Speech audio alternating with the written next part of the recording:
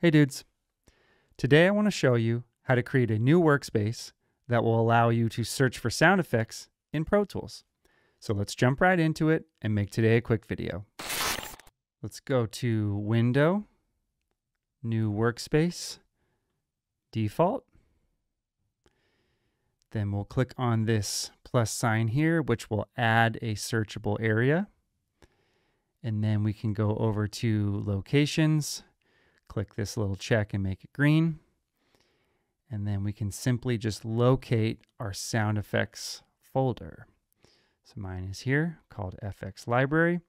I do recommend that you have your sound effects in one central location. Partly for this reason, it's just generally good organization to keep it in one place so that you keep all of your sound effects for all of your projects.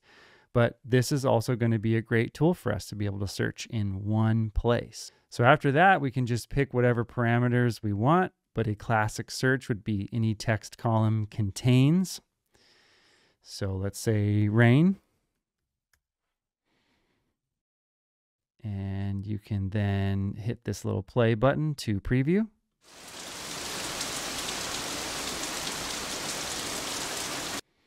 It's nice, but maybe something a little bit more chill. Yeah, like light rain on plants. That's pretty chill.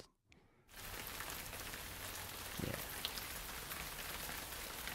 Cool. So then all you got to do is hover over the clip with the hand grabber and click and drag it into whatever track and whatever place you want it to be.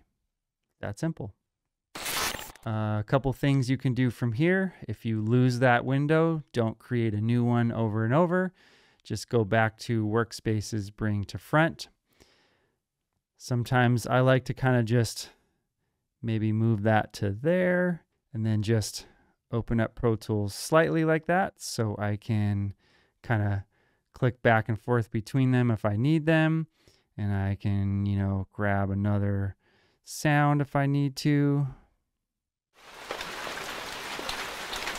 Yeah, that's a lot heavier. That's a good description there. So drag this in. And you'll notice that if I'm going to drag a 2-track or stereo recording into mono tracks, it'll automatically try to split it into 2 pieces. So you see those 2 yellow outlined boxes. Or if I drag it into a stereo track, it's showing me that it's the 2 tracks in the one stereo file, so the left and right side of it. So up to you. Sometimes you might want something mono. Let's say I did want this mono. I could probably just drag it into 2 mono tracks like this. And then probably just delete one side or something like that. So we can clean this up a little bit.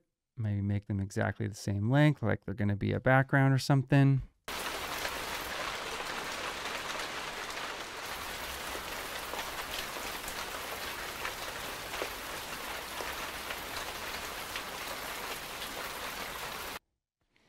And there you have it. Pretty simple stuff. All right, so that's it.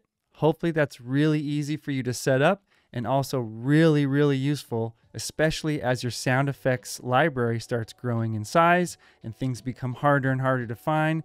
Don't worry about it. Just put it through the search function, hit search, find what you want, drag it in, bada boom, you're good to go.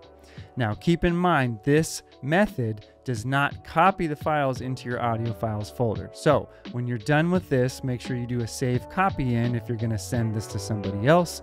But otherwise, if you're working on your own machine, it's going to link to your central sound effects library and you'll be good to go.